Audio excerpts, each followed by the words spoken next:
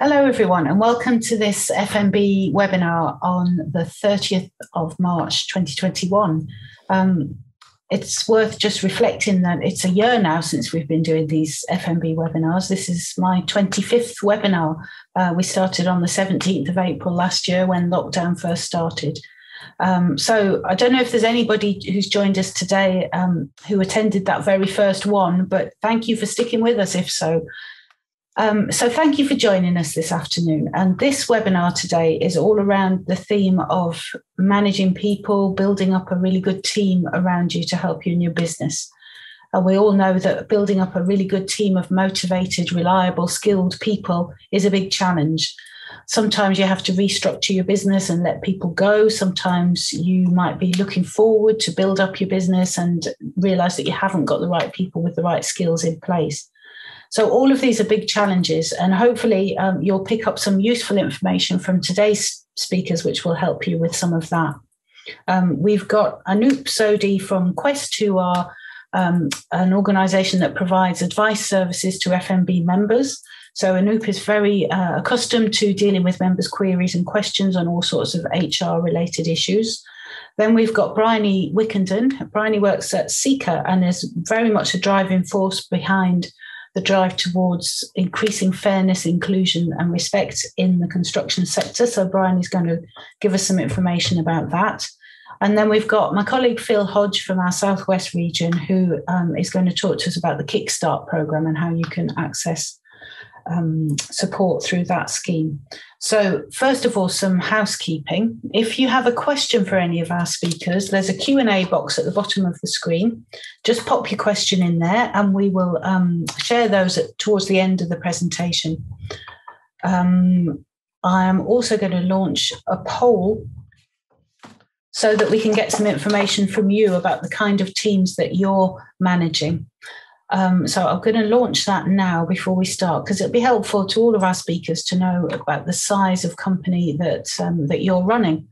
So if you wouldn't mind clicking in the box that's appropriate to you about how many workers that you employ. So that's not subcontractors, but full-time employed workers or part-time workers. So that's showing that by far the majority of you are employing between 1 and 5 people. And some are employing quite a few more. I'll share the results to that on the screen now. And that's not surprising because the typical size of an FMB member company would be in that 1 to 5 category. So I'm not surprised to see that at all, but it does help us to understand the audience that we're talking to. So I'll stop sharing that result now. And without further ado, I shall hand over to our first speaker, who is going to talk about redundancy issues and how to deal with that challenge, and that's Anoop from Quest. Over to you, Anoop. Thank you, Hayley. So hope you can see me quite clearly there. I'll just go through the presentation and my colleague Tony will upload the document so that we can all go along and read through the presentation. Okay, so just as a brief insight for your own information, I'm on the helpline at Quest Cover. I provide HR advice on redundancies and all sorts of issues. So if there is any topical subjects that you do want to talk into more detail about, do give us a call on the helpline number and we're happy to sort of proceed through that just for information in case you were not aware of that. So we'll move on to the next slide. Now, on the helpline, before we actually launch into the discussion of what is redundancy and how to deal with redundancy, we always try to look and explore options before we get to that stage, because quite often a lot of clients out there don't know what options they have. So we always go through a number of options before we say, actually, maybe this is a redundancy situation. So the first thing I would advise is, do you have a layoff or short-time working clause within your contract of employment? Very important that you do have that in there. If not, to consult with your staff. Now, what layoff and short-time working means is if there is a lack of work and there is hope that in some point work will increase and pick up, you could potentially lay off your staff for a period of time or implement a short-time working element. For example, if they're working Monday to Friday, perhaps short-time working being come in Tuesday, Wednesday, Thursday. So you're reducing it for a temporary period of time until work picks up as an option. Moving on from that would be to reduce working hours permanently if you've already forecasted, which a lot of our clients already have in terms of the pandemic. And if there is simply no work coming in, we would want to have a discussion to permanently reduce the hours, which may change in future when things do pick up. Again, another option to be considered. Now, on the back end of Rishi's extension on the furlough scheme, that has now further been extended up until the end of September, could be an option. A lot of employers have already started meaningful consultation, but as soon as this came onto the radar, they dropped that and put staff on furlough in order to avoid redundancy. That's another thing that's occurred. Businesses have explored recruitment options, and quite regularly, some industries do have agency staff that's been put on a permanent freeze because simply no work in terms of that. So it's about ways of saving money, which also overlaps on overtime. If you can reduce that overtime through consultation with your staff in order to see what you can do to avoid redundancies, massive redundancies within your business. And lastly, secondment. In this pandemic, though there are other businesses that are thriving out there, it might be a solution to keep your staff on the books, but on a secondment level, and to loan your staff out to other thriving businesses. So that's also something to consider. So we always go through what can we do before we get to redundancy. But if none of these options are options for you, then you're simply moving into the redundancy field. Okay, so it's important that we define what redundancy is. 9 times out of 10, people will assume they know what it means. Can I just make this one person redundant because I don't like him? No, that's not how it works. We always go through the definition of what is redundancy.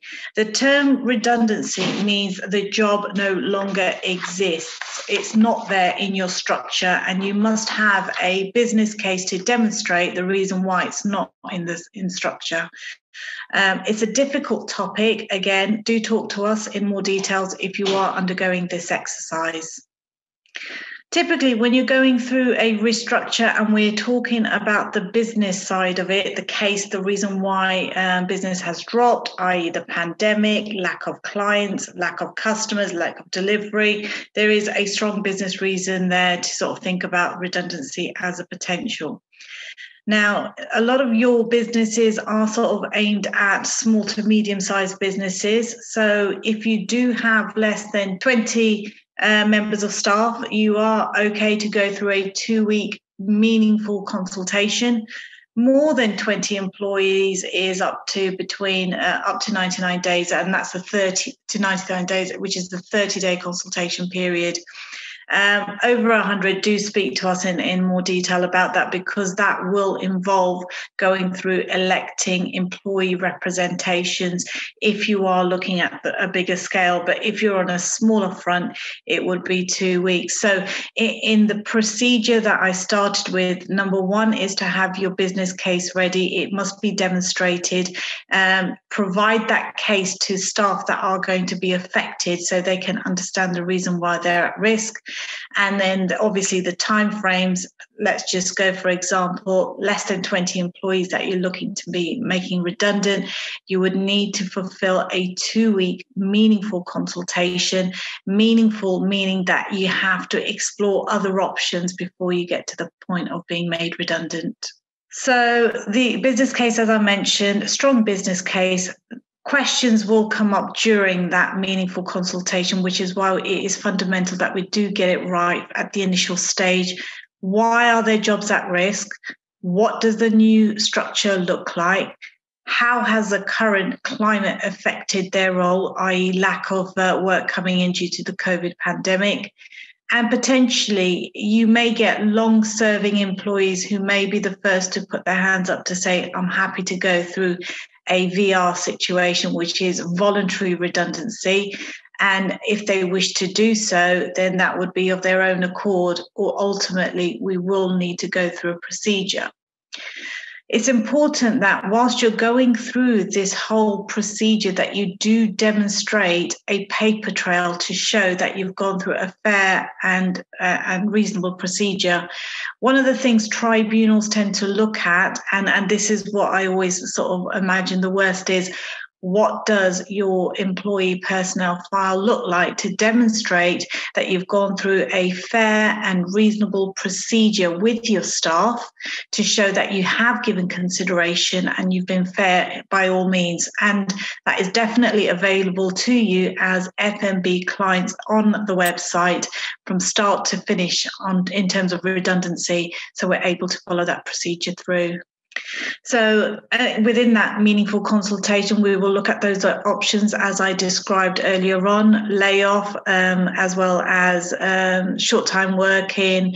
You're also looking at limiting overtime. So have a look at all these options first, even if that means discussing that with your staff during that consultation, so they understand that you are, as a business, looking at the overall bigger picture and what we can do to avoid it. In fact, definitely do encourage them to go away, think about ideas. What can we do to make it work for you? Other staff may say, I'm happy to go part-time. Again, it's entering into that meaningfulness, which is quite significant in this case. So typically on the helpline, we may get a scenario which would be important for you guys to understand is, what if we need to reduce 5 members of staff to 3? How do we go through a fair procedure? Now, you need to make sure that you have your business case ready and you do consult with all 5, that unfortunately you all 5 as warehouse operatives have permanent roles here. However, after forecasting, we really only need 3. So what we will be doing is first offering VR. Who would like to go voluntary? You can by all means go away and think about this option. If you wish to do so, come back to me and we'll look through the option. Now, that doesn't mean all 5 put their hands up for VR. It is determined by the company. The company can determine who can go. So the employer has the upper hand here. If you have no VR options, then it's potentially going through a matrix which you need to explain to your staff. So you've got 5 staff members there. We'll be going through a matrix selection based on your skills, your qualifications, your experience, any ongoing disciplinary or lateness matters. So it's important that we do everything fairly on an objective front, so we're not using our own subjective opinions. Simply, I just don't like you. It has to be objective to show that you're going through a process. Now, the one that scores the lowest are the most likely people to be brought in for that meaningful consultation to explore other routes, but they would be the first potentially to leave the business. Now, there have been cases where it has been quite tight on numbers, and that's where the selection may come in terms of re-interviewing your staff based on a new job description, showing the job that they do. So it's a matter of saying, here's the job description, all 5, go away, have a look and prepare yourself for it, and we will score accordingly on an objective manner. So the procedure is sound. It is a fair procedure. There is no subjective element to it. It's simply that we cannot afford to have 5 members of staff, but 3, but we've gone through a procedure. So that's very important. At the end of the procedure, unfortunately, there will be a situation you're going to have to let somebody go. Now, based on that example of the 5 reducing to 3 and 2 people are now left to be made redundant, and you've gone through a fair redundancy procedure and consultation, the last stage is to invite the individuals for a formal redundant meeting. Now, that means that they have the right of accompaniment, ideally somebody else within the business, or if there are members of a TU business, that are members of a TU rep, then they can have a rep in with them. And the employer must first invite formally in writing. You have the right of accompaniment. And at that scheduled meeting, you would discuss that you've gone through a fair procedure. We've done everything possible to mitigate that circumstances of redundancy. And as a result of that, you have been put at risk. Now, if the individual has over 2 years service, the employee will be eligible for redundancy pay. Now, just for your own information, on the gov.uk does give a guideline that up to 22 years of age is half a week pay, 22 to 40 years old would be a week pay, and 41 and over is a week and a half pay. And then it goes on in terms of number of years of service. If an employee's been there longer than 20 years is the cap, and further information to support you on the calculation is on the gov.uk website under redundancy calculator. Do have a look at that. The rate at the moment is capped at £538, but that's soon to change April the 6th to £544 per week if that's the amount that you're calculating on. So it's capped at that stage for those staff who are on a higher level of pay. The notice period will also be applicable. So statutorily, for your own information, is 1 week for every year of service up to a maximum of 12 weeks. And of course, any holiday pay owing to the individual. Contracts is key here. So you're looking at the contract of employment. It's important to check, does the individual work their notice? Would you like them to be paid in lieu of notice simply because there is no work? Or can the individual be put on garden leave, meaning that they need to be available for work as and when required during the 12-week period or 8-week, however long notice period they have, and the employer is able to do that. But again, definitely enclose that in the letter, whatever you're wanting to do. Finally, the employee has the right of appeal. Now, the right of appeal means that the individual could appeal the decision by stating that the situation is all one-sided, the process is flawed, you've had it in for me from the start, and therefore I want to appeal the procedure, which is their right and objective to do so. But as I mentioned earlier on, if you have a fair paper trail to show that you've done everything fairly, accordingly, everything's been documented on an objective trail, then it's more likely to side with the employer rather than the lack of paperwork and using your own subjective opinions in terms of that.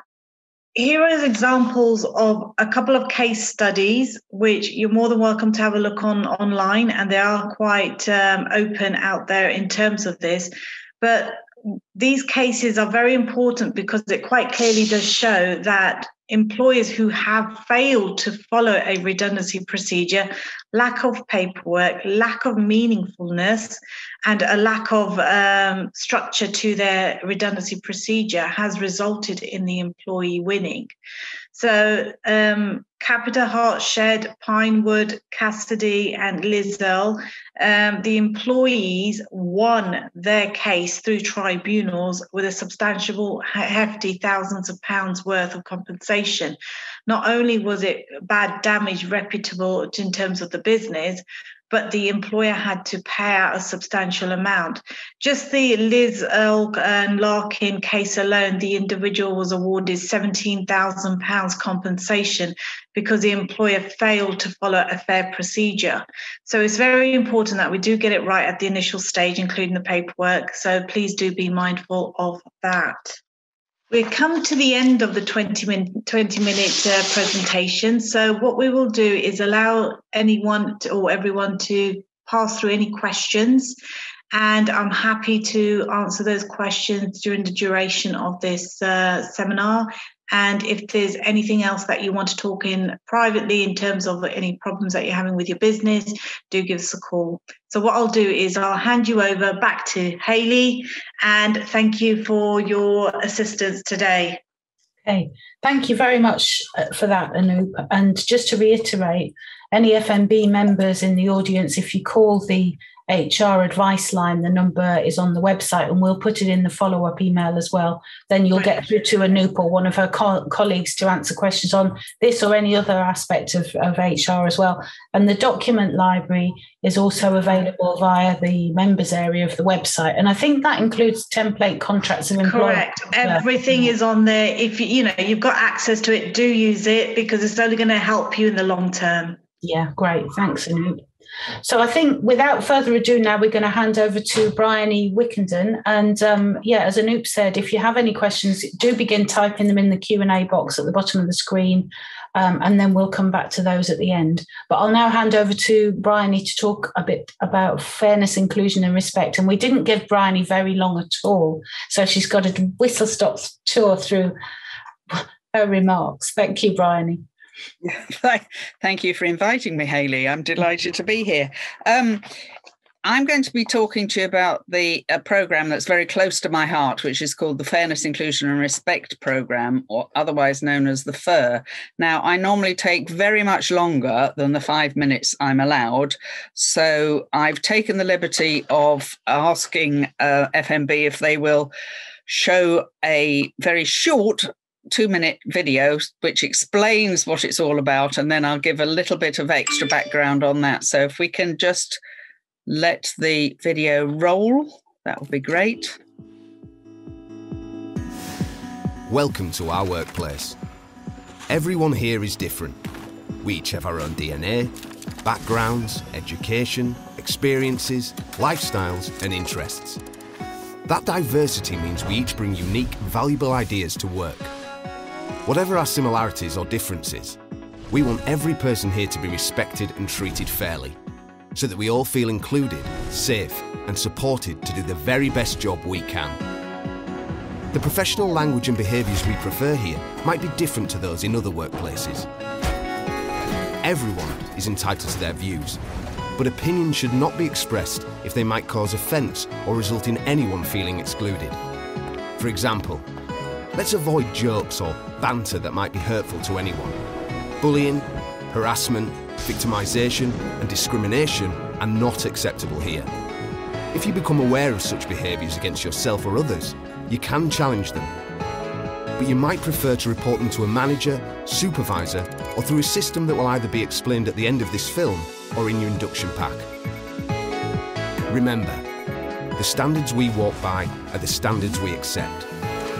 Because everyone is different, we all have different needs. We try to make reasonable adjustments so that every person is able to continue working safely and securely, even when they have a health consideration or a visible or invisible disability. If you identify with this, please speak to a manager or supervisor. Let's all help to promote fairness, inclusion and respect and make our workplaces even better for everyone.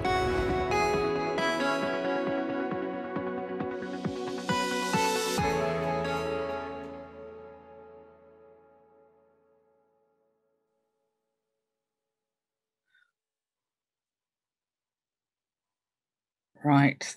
That's great. Thank you very much. That's really what the FIR programme is all about. Now, I'm conscious that I'm following Anoop, who's been talking about making people redundant, and I'm talking about attracting and retaining people. So it's a little bit the other way round. I'm also conscious that that video showed more than 5 people in most of those organisations. However, I think all of us within the industry want to be treated with fairness and with respect.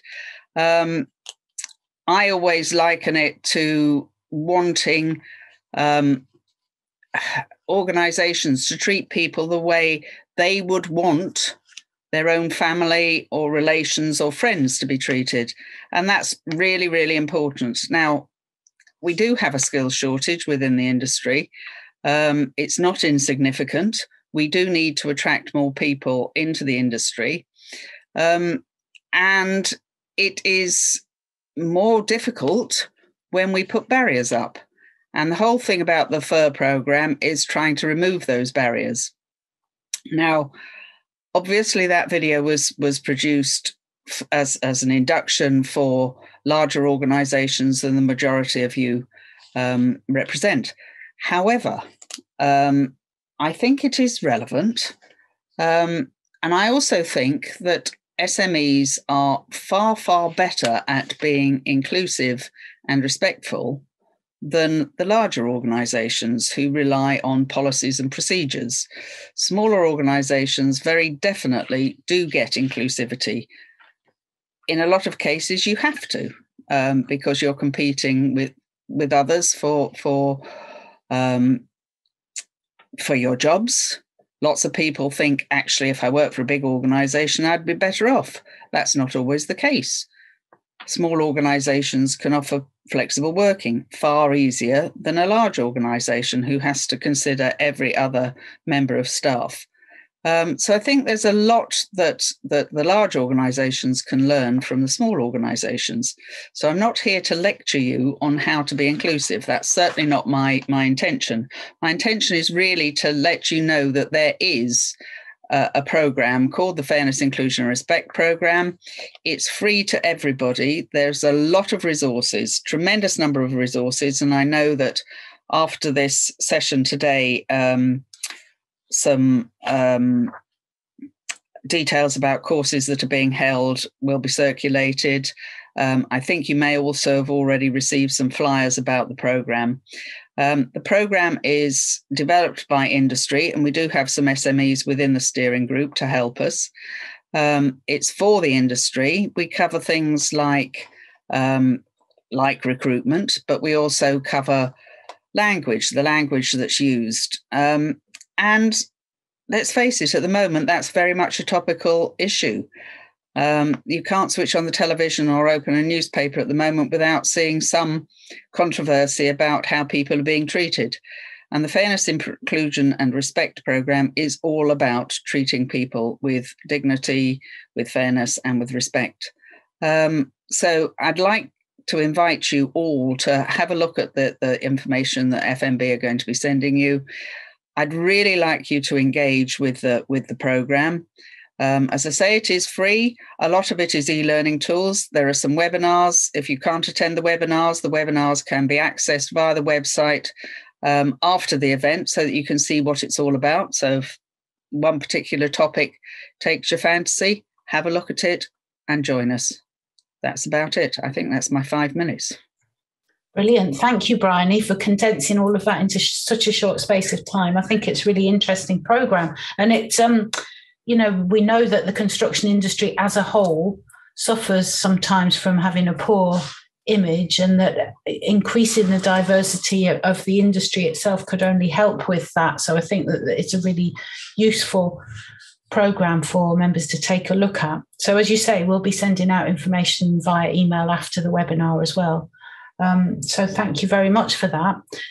I'm just handing over to Phil Hodge now, who's our third and final speaker, who's going to talk about the Kickstart programme. As you say, Bryony, we've had a mixture of positives and negatives with redundancy and fairness and inclusion, and now we're going to talk about developing the skills in your business through the Kickstart programme. So it's a real mixture today and hopefully of interest to members. So over to you, Phil. That's great. Thank you very much, Hayley. So I'm going to do a quick whistle-stop tour of the government Kickstart scheme and explain on how it can be useful for your business in the construction industry. So just to give you a little bit of background, this is a program that was launched by the government last year with the objective of creating 250,000 new job placements for 16 to 24-year-olds. And the main attractor for employers is that the government will offer a grant of 100% of the capped wage costs for all placements that are conducted through the Kickstart scheme. In addition to that, employers receive another grant of £1,500 for each successful Kickstart applicant that goes through the program. And the program itself has a duration of 6 months. The Kickstart scheme is applicable to a number of industry sectors, including, of course, the construction sector, which is why we're highlighting this today. And it's open for new applicants all the way through to the end of this year. The program has eligibility criteria. Now, one thing that I just wanted to highlight was that originally when the program was launched, it was restricted to companies that could offer at least 30 placements at a time. Now, the government has since relaxed that requirement, and it is open to micro and SME businesses now that can have as little as one potential vacancy for an applicant. So that makes it a lot more accessible for small businesses such as members of the Federation of Master Builders. There is also no obligation for the employer to offer a full-time job to the applicant after the 6-month period has elapsed.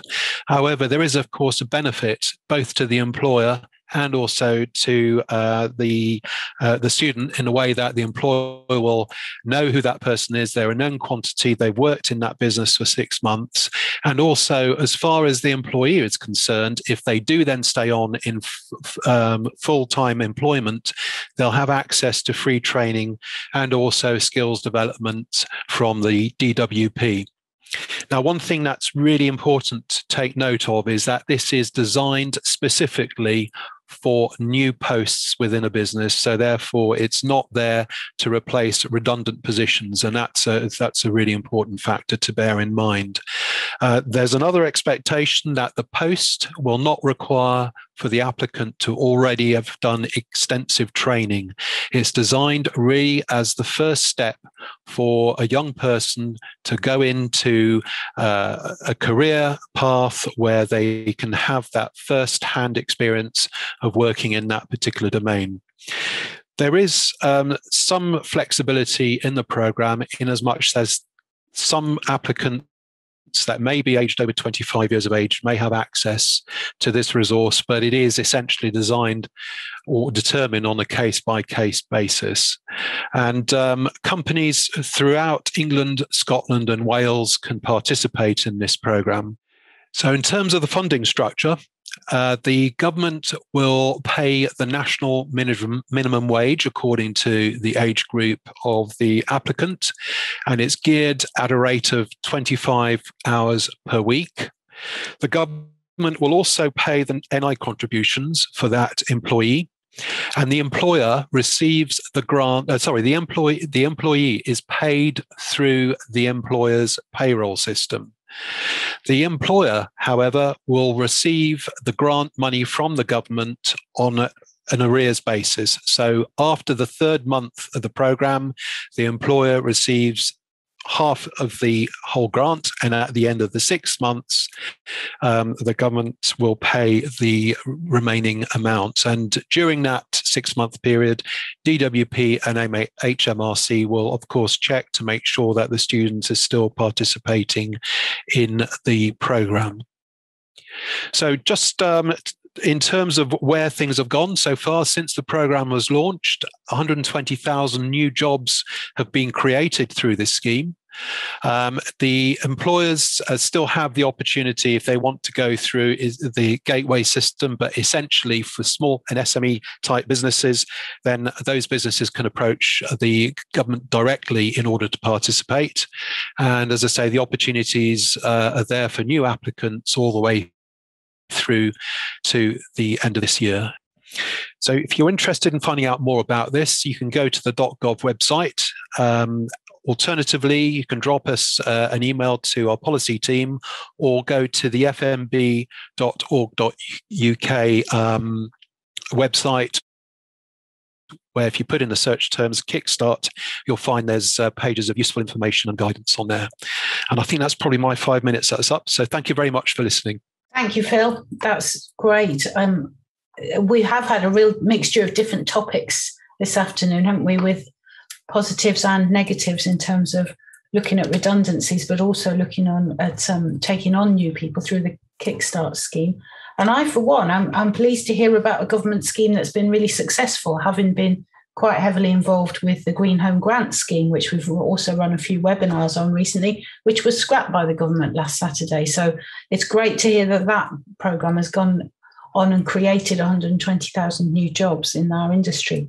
So if you've seen the Q&A box at the bottom of the screen, I saw a couple of questions have been posted in there, which Anoop has already answered, around the difference between voluntary and compulsory redundancy and use of different selection criteria when making multiple redundancies. There don't seem to be any further questions in there. So I think we'll probably just wrap up for this afternoon, because we've got through all the presentations. And I just want to say thank you to our three speakers for today, to Bryony for the fairness, inclusion and respect, to Phil for the information about the Kickstart scheme, and of course to Anoop around the information on redundancy. And don't forget that any HR queries, you can call the FMB's advice line to speak to Anoop or one of her colleagues about HR issues. Thank you very much for attending. We're taking a little bit of a break now from webinars. We'll be back at the end of April, and we're planning to bring you a webinar to help you spring clean your health and safety policies and procedures and make sure that you've got everything in place that you need health and safety wise. So that's coming up at the end of April, and obviously you'll get information on that from our communications team in due course. So thank you very much for attending this afternoon, and see you at a future webinar, and stay safe. Goodbye.